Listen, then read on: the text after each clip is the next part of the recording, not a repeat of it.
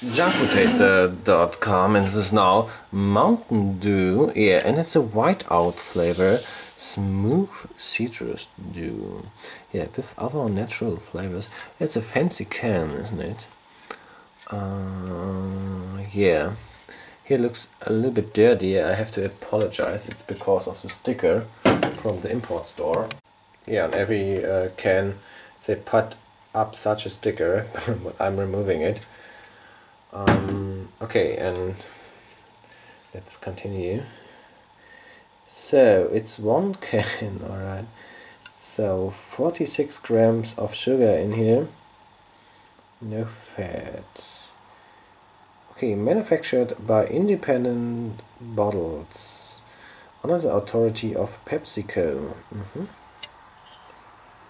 Yeah, MountainDew.com. Here we go for ingredients. Yeah, what do we have here? Carbonated water.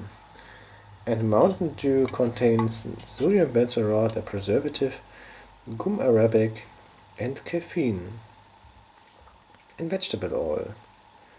Brominated vegetable oil. Let's do it. Let's taste it. Yeah, what's your favorite dew? Let me know.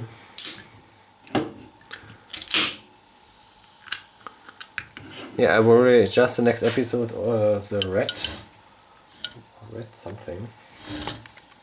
Yeah, just stay tuned. The next episode will be the code red. Yeah, rush of cherry.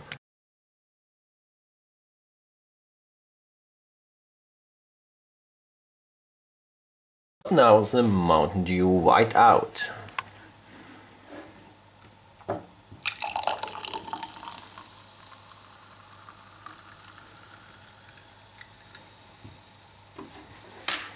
Probably an icing effect soda. I'm not sure. Let's do it.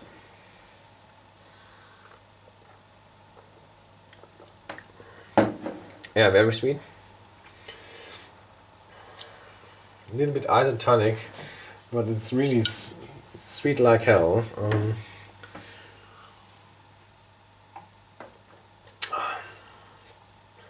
I think it's a good base for, I don't know, haven't noticed such a sharp edge on a drink. Look at this. Looks strange, doesn't it? Looks like two liquids, but it's one.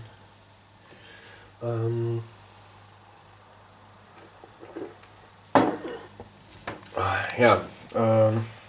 I think gourmet. I think it would be a good base for other drinks, for other mixed drinks.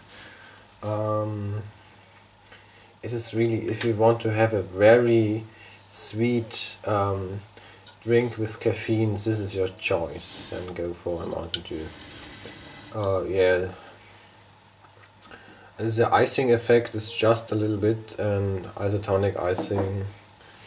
Yeah. Yeah, but please share your opinions with me. Okay, das ist ein Mountain Dew White Out. Ja, habe ich jetzt so eine Art. Es gibt ja diese Eiseffekt-Drinks. Was weiß ich hier? Wie heißt denn das alles? Smirnoff Ice. Oder, das ist jetzt natürlich nicht alkoholisch, oder wie heißt denn das? Ach, was weiß ich, das gibt es ja immer mal wieder.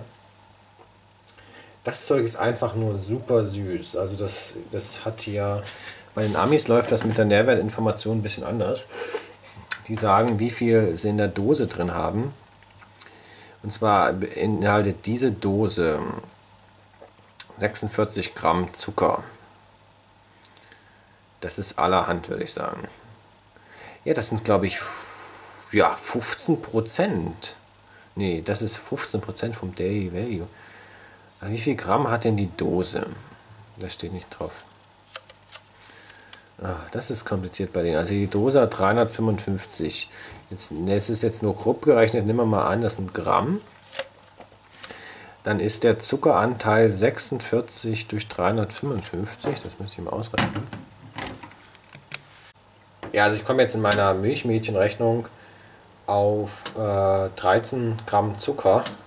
Das ist ein krasser Wert. Also normal sind 10. Ja, 15 ist dann schon total derbst und hier 13 ist auch schon schlimm. Ja, das hat dann so eine Art Grapefruitartigen, isotonischen Geschmack. Ich habe jetzt Gourmet gegeben, ja. So, ich maß mir das jetzt nicht an, hier Ami-Stuff niederzuraten.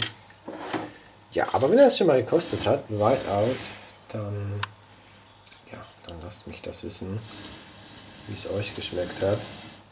Ja, aber sozusagen, das ist jetzt auch, Gourmet ist insofern auch gerechtfertigt, weil das halt auch Koffein enthält.